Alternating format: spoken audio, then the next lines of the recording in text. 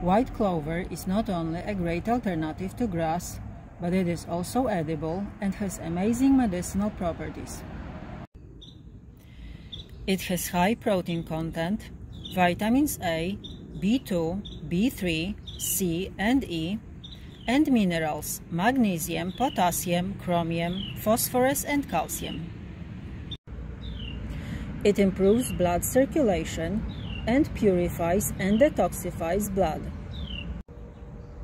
It's anti-inflammatory and has immunity-boosting properties.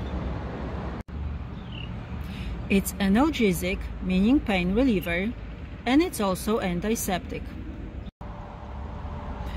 It's helpful for fever, cough as it's an expectorant, and nausea, dizziness and stomach upset associated with a cold. It's used to treat eye infections, for rheumatic and arthritic pain, and for gout. Isoflavones in white clover help increase bone mineral density and prevent osteoporosis in menopausal women. Genistein isoflavone in white clover is a powerful antioxidant which reduces risk of cancer. In India and Europe, it's used for deworming. In Indian medicine, it's also used for dandruff. White clover leaves, flowers, and roots are edible. Since they are difficult to digest, sauté, boil, or cook them.